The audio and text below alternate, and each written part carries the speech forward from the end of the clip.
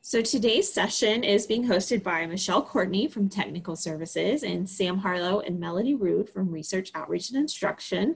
So we have a nice interdepartmental session today, and they're going to be sharing about some of the OER initiatives in the libraries, and I'm going to turn it over to them. Thank you, Jenny. So this is Melody. I'm going to start off by introducing us. And we're going to be talking about OER, which stands for Open Educational Resources at UNCG libraries, and how we're saving students money on course materials. So I am joined today by Sam Harlow, there's me, and Michelle Courtney. All right, so why open education? So you've probably seen this a couple of times. It's something that we use often and other OER advocates use, but it's just a really good graph that sort of shows like the impact of educational books and the costs on students. So you see there's a percentage change since 1978 for educational books, and you can kind of see that compared to medical services, new home prices, and consumer price index. And you can see there that educational books is the highest percentage change at 812%.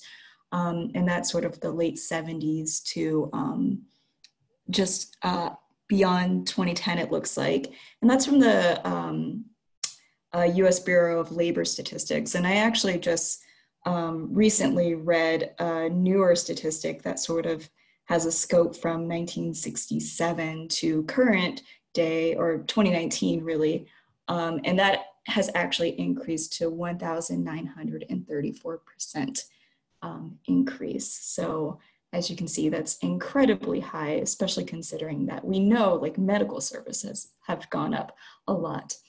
And then you can see here, there's this illustration where there's these parents, you know, and they say, move back home, kids today are so lazy and irresponsible. Your mother and I started out with nothing. And the person here has a shirt on that says 20 and 30 somethings, and it says, trust me, I would have loved starting out with nothing. And you can see they have this large student debt on their back. So in a student public interest group report from 2016, there was a survey of 5,000 students, and basically they found out that nearly 1/3, so 29.7% of students from this report used financial aid to pay for their textbooks, you know, which is something that I think that we all sort of know, and we know is pretty common. Not everybody has, you know, roughly $800 out of pocket that they can spend each semester for books, or have family that can help with that. So a lot of students do count on their financial aid refund checks to pay for their textbooks. But that means that using those loans students would pay an additional $34.72 per $150 textbook. So that's something to consider as well. So the reality of student debt is that the average borrower owes more than $28,950,000 in student loans, and that's the class of 2014. So this is, you know, obviously a huge financial stress for folks, and it's not just, you know, that they have to pay off the student debt. It also affects other milestones in their life, whether or not, you know, they can consider getting married or owning property or having children even, could be determined by how much debt they already have. So according to this survey that was conducted by the Florida Distant Learning Consortium, it was a statewide survey. It sort of shows how in your academic career, the cost of required textbooks caused you to, you know, and it lists these like certain things. And you can see there's responses from 2012 and 2016. And a lot of these numbers are remaining fairly consistent, if not getting higher. So you can see that 66.5% of the students said that they didn't purchase the textbook at all in 2016. 47.6% took fewer courses. 45.5% didn't register for a specific course, which, then could either delay their graduation or have one semester be more loaded than it would be because they've put off having to take a specific course, especially if it was necessary for their degree. Almost 40% earned a poor grade. They just dropped the course or they failed a course. So we can see that this is a student success issue. So how are we seeking solutions at UNCG libraries? Well, one thing that we've done is that we've worked with the Provost's office in creating this textbook affordability mini grant. So you've probably heard us talk about it. We call it the OER mini grant as well. But some things about the mini grant is that it encourages the creation of new teaching materials, the use of library subscription materials, or the use of existing open or free information resources to support our students' learning. So the thing to remember here is that, even though we do call it the OER mini grant, you don't have to use a true open educational resource to get this grant. The goal is to just make the course more affordable for students while considering educational materials. So like it mentions here, you could use library subscriptions, in lieu of a textbook or something like that, and that could count toward the grant. So we do have this one example from, I'm probably going to butcher this person's name, I'm sorry, Dr. Bob Anemone, who replaced an expensive textbook with this essential skeleton for free app. So that was something that was probably close to $200 that was replaced with an app. I'm not exactly sure how much the app cost, but I believe it was like a $10 purchase. So you can see that it's significantly cheaper. And that is something where, this instructor got that grant to do that. So some student survey quotes, I'm not going to read through all of them, but basically the responses are pretty good in terms of students who are in courses where instructors did the grant. I believe that this method of teaching is great and I have learned just as much as I would using a textbook. And that's something that's pretty common with research on sort of open educational materials used in the classroom, is that generally students feel like the material is comparable, if not better. So one new thing that Sam and I worked on since we took over this initiative from Beth Bernhardt, who was doing it previously, was that we decided to host this Open Educational Resources Week. And this was the week prior to the due dates for the mini grant application. So it was a way to hold workshops for faculty and also just, have other advocacy programs that could help enlighten people about open educational resources. So Sam did an open pedagogy webinar, which was really great. We held 2 separate workshops for faculty who were interested in applying for the grant, sort of explaining what they had to do, answer any questions that they might have. And then we also hosted a panel of past grant winners that could sort of talk about their experiences, maybe some lessons learned, what advice they might have for other people, etc. And then another thing that we really wanted to focus on was how open educational resources could relate to student success. And we've seen the numbers and we know that it does affect student success. So I personally wanted to get student success stakeholders involved in the conversation. So one thing that I did was I set up meetings with the Associate Vice Provost for Student Success and the Assistant Vice Provost for Student Success Initiatives to talk about open educational resources. And both of them are actually advocates of OER in general. Some knew more than others, but the Associate Vice Provost for Student Success was already involved with OER's work from his previous institution, and the Assistant Vice Provost for Student Success Initiatives, Samantha Rayner, was really excited to hear what we had to say. She had a lot of interest in how It could specifically maybe help transfer students because that's something that she sort of has a passion about. She was also really helpful in brainstorming ideas for the OER Valentine's Day pop-up event, which I'll talk about in a second. And then we held a workshop for students, the Student Success Department. So one thing that we wanted to do during the OER week that we had was do a specific workshop for the student success stakeholders that's sort of has a focus on advocacy. Unfortunately, I was told by Samantha Rayner that it was kind of just a busy time for them. It was the end of the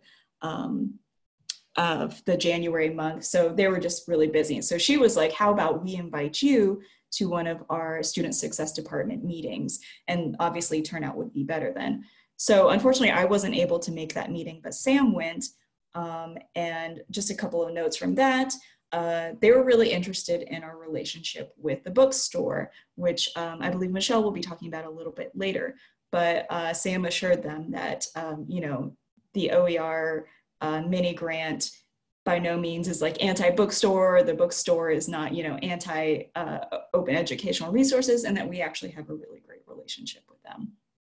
And then they were also interested in sort of the impact of OERs on entry-level courses, because I think there was maybe some misconceptions that OERs were sort of for higher level courses, but in fact, entry-level courses are really great because oftentimes those are large classes with, you know, 60 plus students and several sessions. So, you know, the cost impact is higher. And then I really wanted to do something different for sort of a student-centered OER program that wouldn't just be a workshop, because I didn't think that students would, you know, on their own show up to an open educational resources workshop.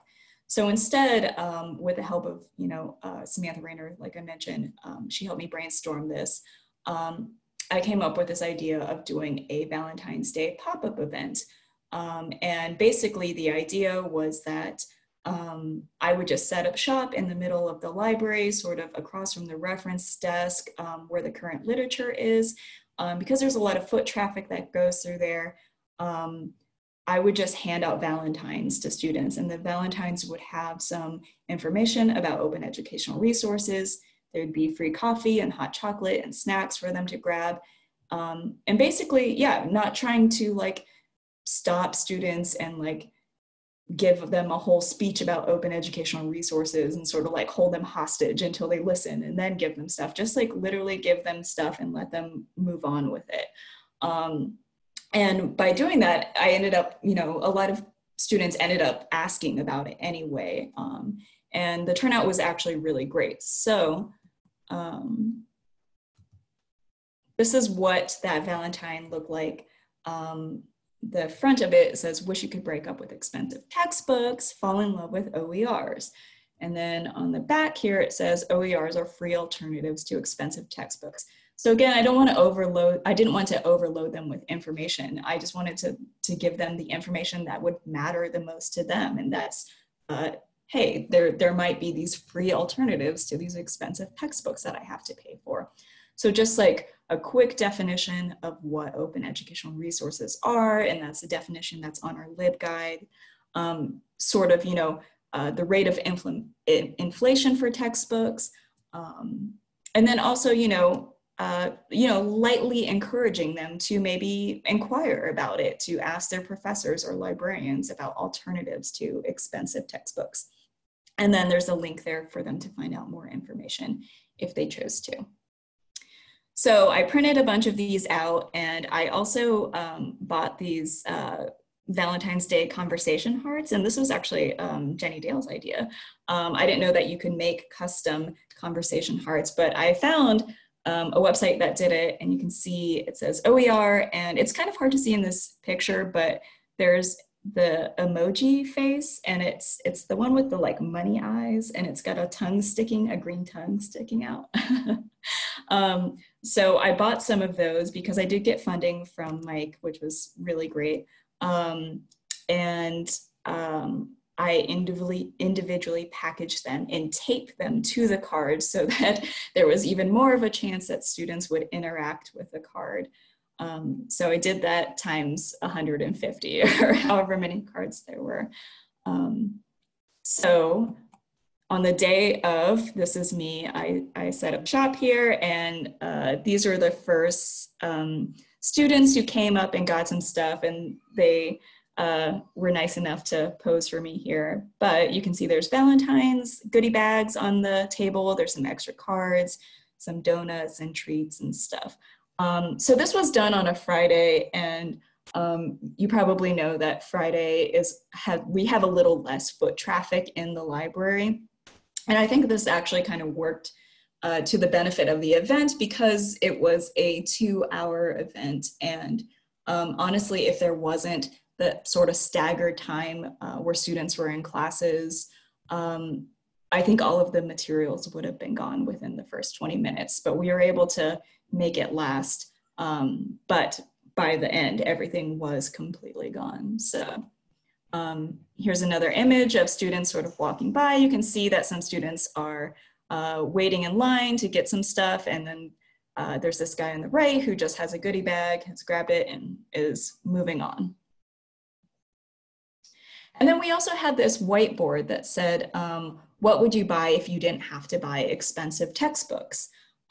So we left this up throughout the event, and then it stayed up for the rest of the weekend. And this is what it looked like when I came back on Monday morning.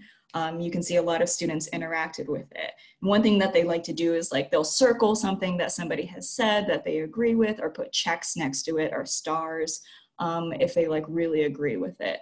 And you can see that some of these things are sort of fun things, and then other things are things that, you know, are necessities, but all in all, it sort of relates to quality of life. So a couple of things that I highlighted were travel. Travel was something that came up a lot of times, vacations, plane tickets, paying off loans and credit cards was something. Food came up often, and sort of kind of in a bleak message, like sort of under, I don't know if you can see it in the image, but there's one mention of food, and then underneath in parentheses it says to survive, so it's kind of intense. Clothes came up often. K-pop merch and BTS tickets came up, which I thought was really cute. I think that in terms of students I interacted with, it does seem like a pretty popular thing at UNCG is to be into Korean pop music. Somebody wrote books that I want to read. Another person wrote a car for my mama, kitchen supplies, some nice shoes, some nice kicks, Rick Owens dunks. So shoes came up pretty often. And one that I thought was really interesting was more stock in companies, which, you know, then was like underlined and circled because I certainly didn't know anything about stocks when I was an undergrad. So I thought that was really interesting. But that was a little bit about that event. So I am going to turn it over to Sam now. Okay, so I'm assuming y'all can hear me. I'm gonna look at the chat and maybe see yes and keep going. Yes, okay. So I'm gonna talk a little bit about all the UNCG resources at work, as well as really define OER. When we do this a lot for faculty who are teaching or instructors teaching, whether face-to-face, online. So we readapted the slides for this, but us as librarians also, when creating online learning objects, when thinking about our LibGuides or websites or anything that we make, a video telling people how to use our services, we can make our stuff open too. But there's a lot of UNCG resources at work when we think about faculty doing OER in their courses. So it's not just us librarians in terms of helping them find materials to replace expensive textbooks. That's usually how we talk about it in terms of saving our students money. But there's also all these different services, right? So we have consulting, where library liaisons in ROI and Sarah in SHML, and I think Gerald is one of them in administration, reach out to faculty to think about what they need to get rid of textbooks in their course.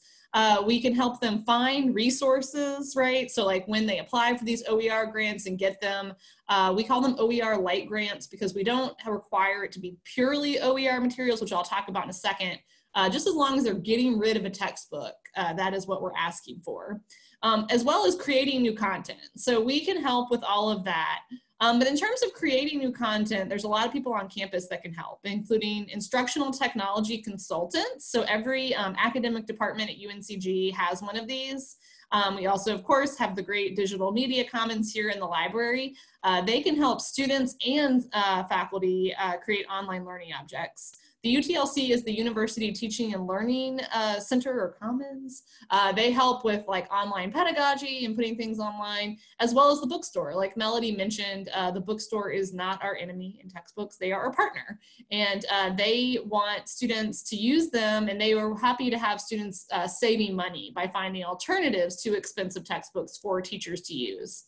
Of course, we also have access to resources. So we push and rely heavily upon circulation and electronic reserves for library materials, again, in terms of getting rid of a textbook. So many of you here I know are from this department, so you know that electronic resources are not that we can, reserves are not just that we can put a whole textbook online, only portions, sometimes small portions. So we really do work with them to help make faculty understand that.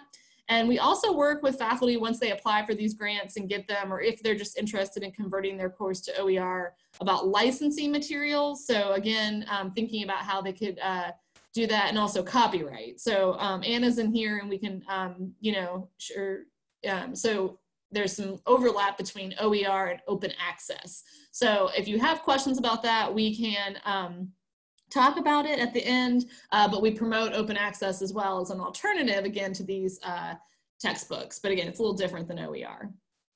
So next slide. So we talked about this a little bit, but just to be clear, instructional technology consultants, or ITCs, help faculty and help us with Canvas training, designing and planning for an effective online course, accessibility requirements for courses, and flipping your classroom. So when we do these workshops for faculty members to help them, again, use OER better, we usually bring in an ITC into there. And usually it is Anita Warford, who is the ITC for the College of Arts and Sciences. But again, we could have others. We also bring in the DMC to talk about their services. So we really try to show our faculty, again, to promote them, getting rid of the textbooks, all the different resources they have on UNCG's campus. So now I'm going to talk about like what are purely OER materials and where do I find them. So this is kind of backing up from talking about all the different stuff that we do here at UNCG from the libraries in terms of education about OER, programming for students and faculty. So Melody mentioned we've done programming for the Student Success offices. She recently did programming for students with the Valentine Day pop-up. And again, we are readapting our slides right now where we do workshops for faculty. But a lot of this is just to tell people about what OER is. So one confusion that sometimes happens with OER, open educational resources, is that people think, well, it's just free stuff, right? Like, so we can just use anything from the internet. If you wanted to actually use something that is purely OER, open education resource, it needs to have this 5 R's framework. So it's not just free online, it's about copyright. So something that is truly OER and is online means that anyone can take the materials online, retain them, reuse them, revise them, remix them, and redistribute them. So just because you put a website online or make something for online, most people would not assume that they could then take your video, cut it up, and use it for their own purposes. But for something to be truly OER, you can. So next slide. So OER stuff is not just textbooks. That's another thing that sometimes is misunderstanding. They can be anything that have those 5 R's on them, right? That are that kind of open material that can be reused, remixed, readapted, and all that stuff. So they can be syllabi, they can be modules within Canvas or whatever LMS your university is using. They can be assignments, learning objects, right? So we've had faculty for these grants, when they get them, make videos, use YouTube. They can also be collections. They can be video libraries, like I said, YouTube, and then they can also be software, calculators, analytics, right? So OER can be all these different things that make up course materials. So again, we talk about textbooks a lot because usually that's what gets students' attention, that's what gets faculty attention. When we do surveys about course materials, usually students talk about textbooks, but again, they can be any of these things. So one way that you yourself or anyone, faculty, students, us as librarians, can make it clear that we're okay with what we made online to be open is using Creative Commons licenses. So they have a great website, which I'll try to drop in the chat in a little bit. But sorry, can you go back one? Creative Commons licenses, you are free to copy, share, edit, mix, keep, use the license. So on the next slide, it talks about which license, what everything means within a Creative Commons licenses. So y'all have probably seen these on a website before or on a LibGuide or on an infographic, but this is what the different symbols mean. So the little person is attribution. Every Creative Commons license requires that.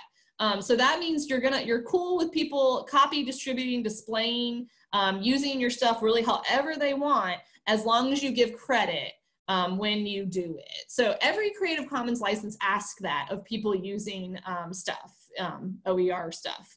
So the share alike says you would like other people to distribute the work in the same way that you distributed. So I have used this in the past. I recently learned some people don't like this because it means that like companies can't use your stuff, or like open textbooks can't use their stuff because they can't necessarily put the same license on there.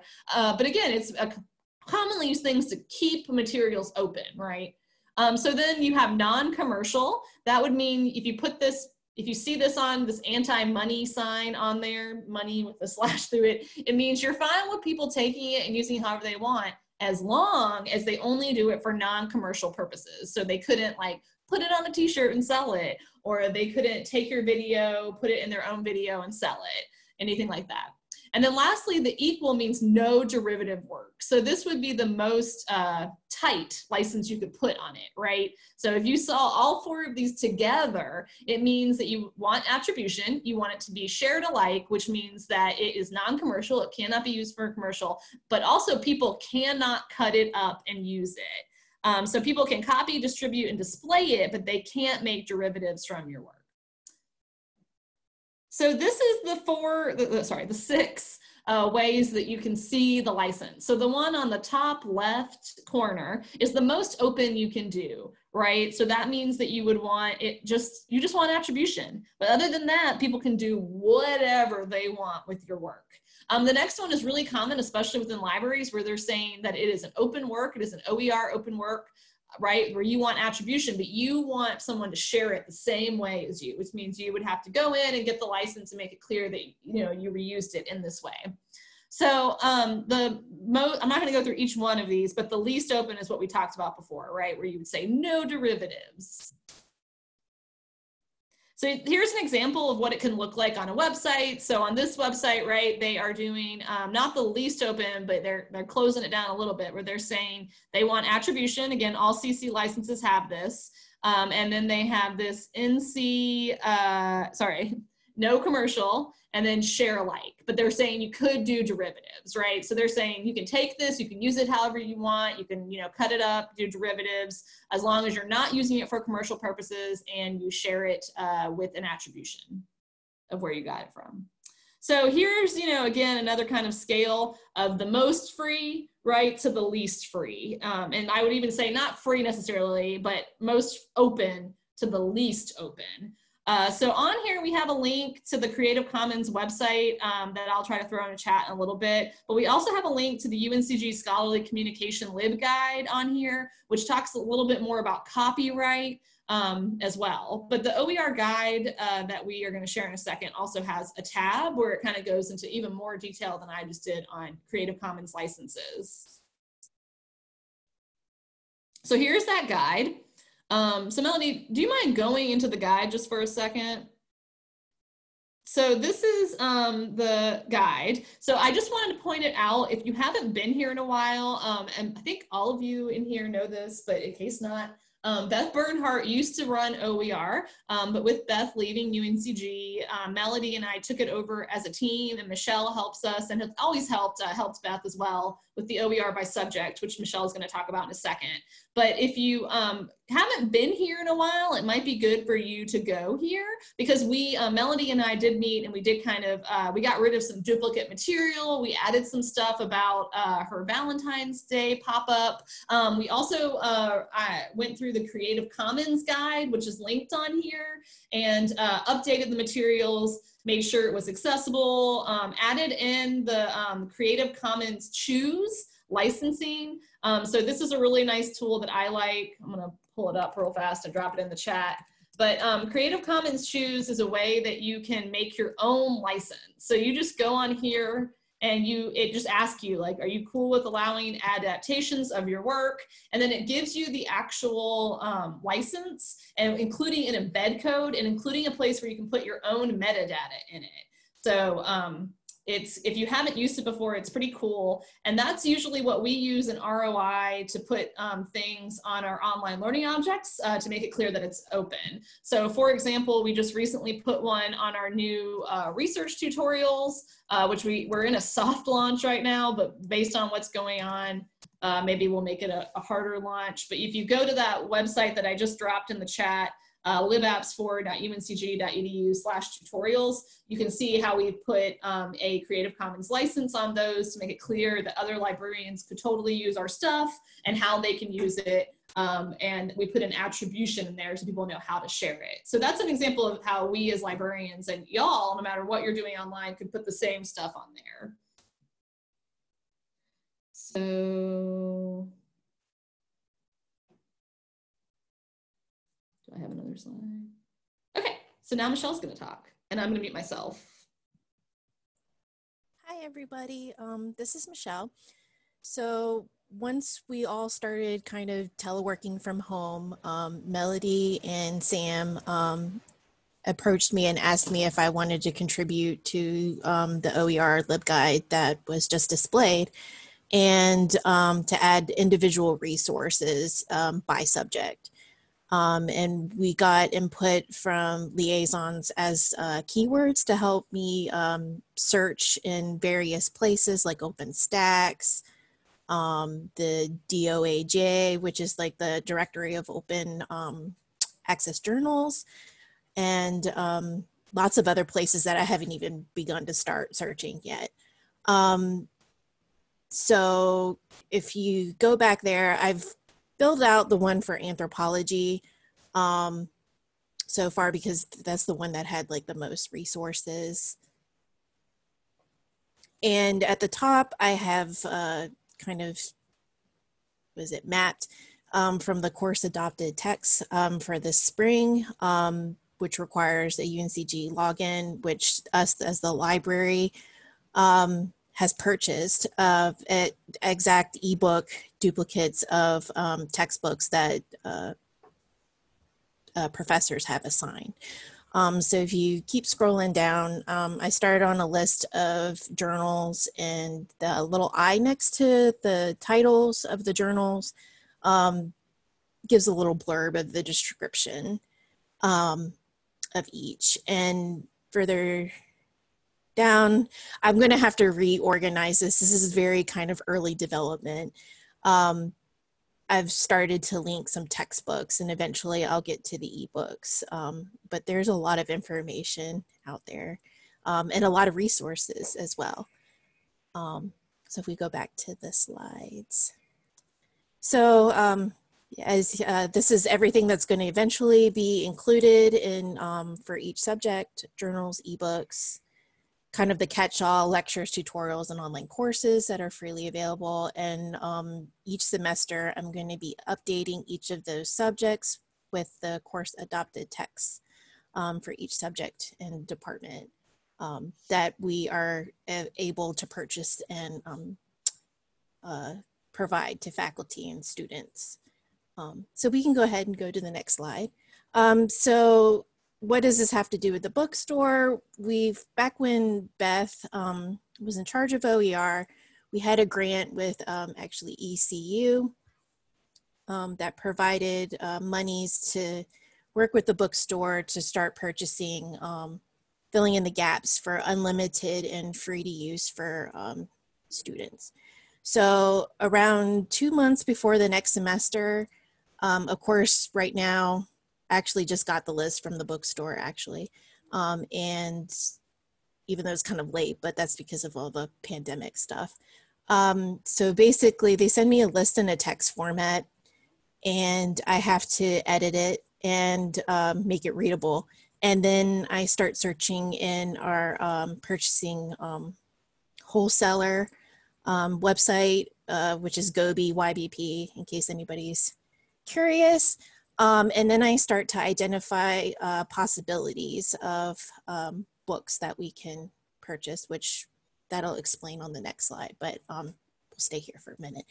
And then I share it with Ann Owens, who's our purchaser, quick shout out to her who's in this webinar. She goes through it and verifies it, because from when I search and identify unlimited access to that we're able to purchase, by the time that she goes through it, the licensing might have changed. Publishers quickly catch on to whether or not something's being used as a textbook and will limit the license from unlimited to a 3-user license. And then she goes ahead and purchases it. She lets me know which one she was able to purchase. And then once we get the links, I share it with all the faculty member, and then I update. There's a course adopted LibGuide, which I did not put a link in here and I apologize, of all the departments and the sections for the ebooks that we're able to provide for their textbooks to help students with their debt. So in the spring, we've had 279 electronic textbooks available for students. And then, so that's what we were able to provide this current semester. We also share a master list of everything that the bookstore is able to send us. We definitely made it very clear with them that this is like an option. This is not to replace anything that they're doing. Some students actually like to have both ebooks and print for at home, and then ebooks for when they're on campus. But also I create a master list that I share internally with folks from ILL and Reference, so they can help patrons to be able to say, hey, this is a textbook, we won't be able to get it through ILL, check out our course adopted textbooks guide. So yeah, that's basically everything on the slide. So we can go to the next one. So the criteria for purchase, we have to make sure that the publisher and the edition matches exactly. Professors don't exactly like if, you know, like for example, the Odyssey. Well, there's several different translations and publishers that have put out an edition of the Odyssey.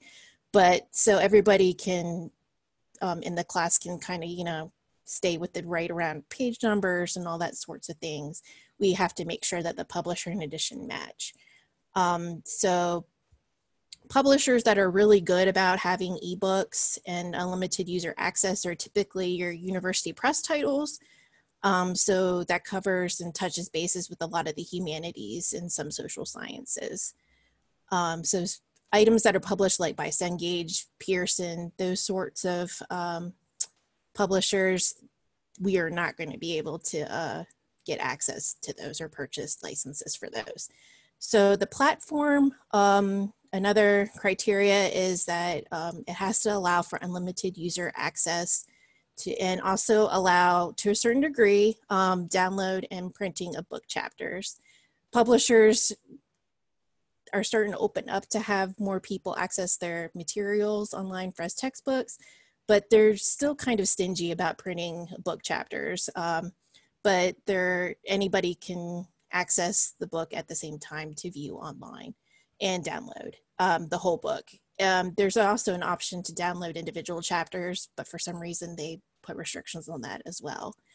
And the main platforms that we have been using are ProQuest Central, which a lot of students really like because they can highlight, add notes, and do a lot, you know, to keep track of their work on the actual platform.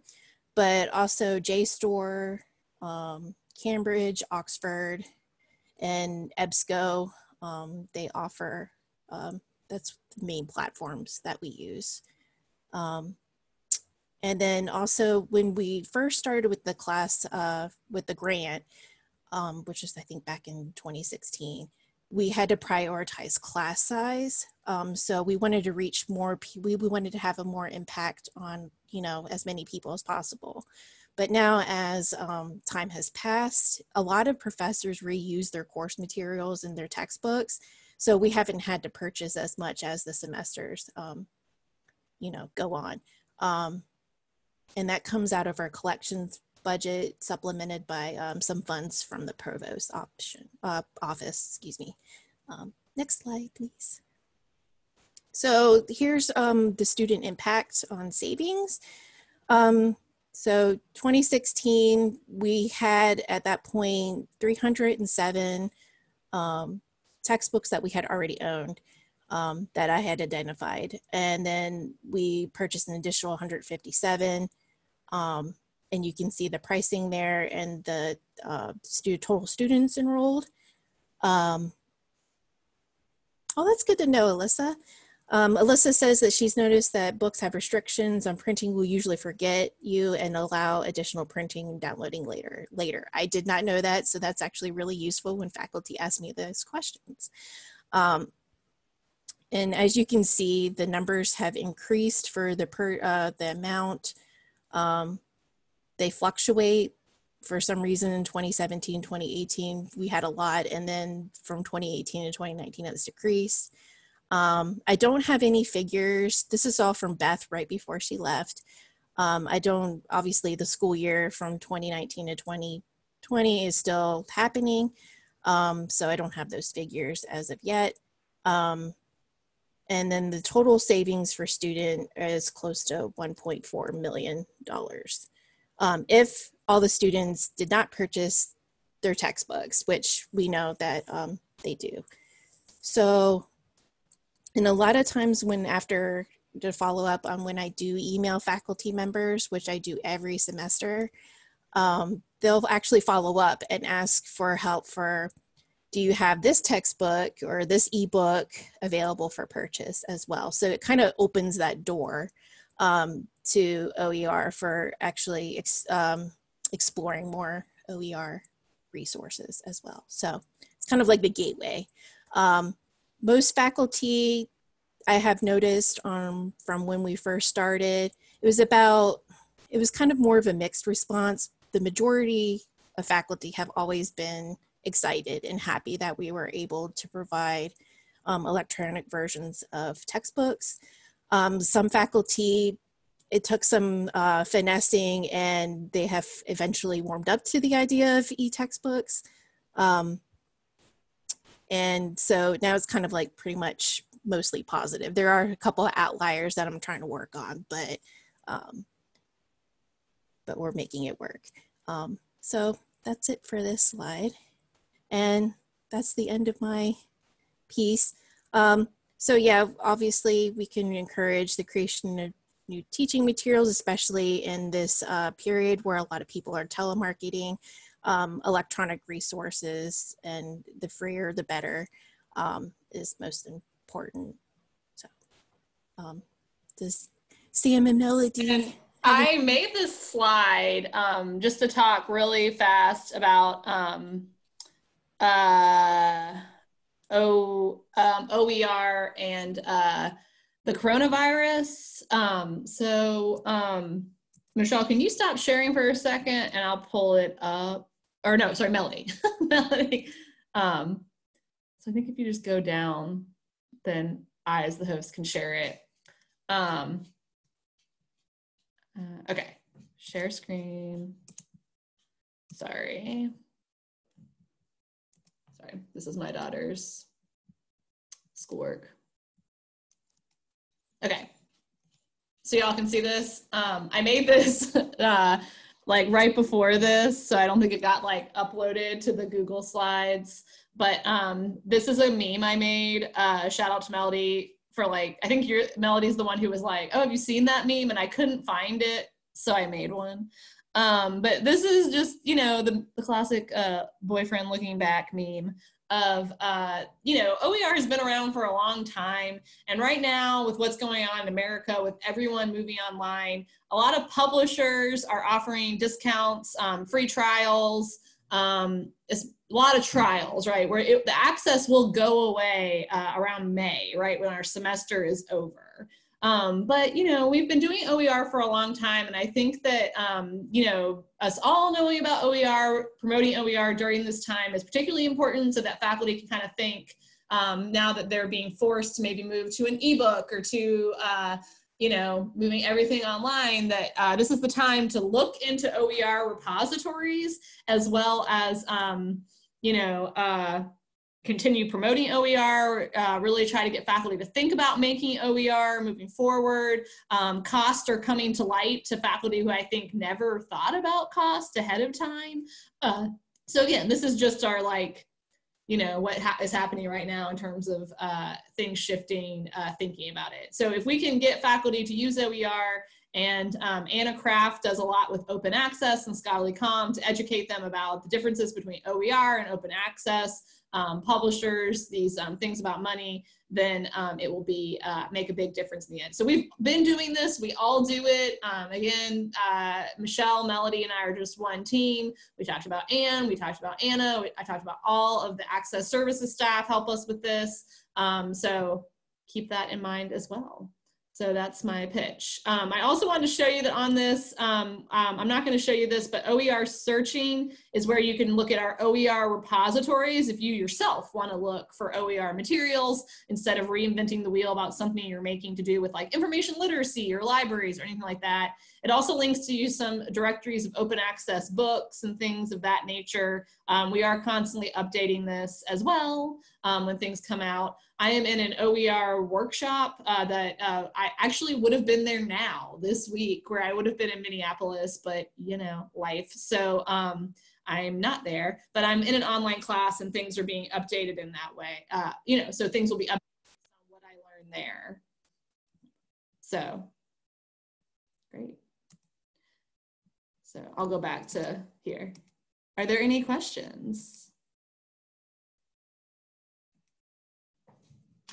I haven't seen any questions come in on the chat, but this is a great time. If people have questions for them to share those.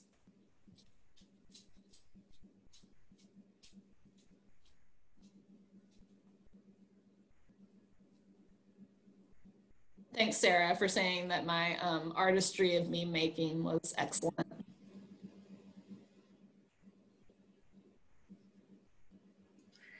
Yes, I want to echo Anna and say thank you so much for doing this. I have heard about OER many times, and every time I learn something new. So I am really excited about what y'all shared today. So if no one has any questions, I will stop the recording.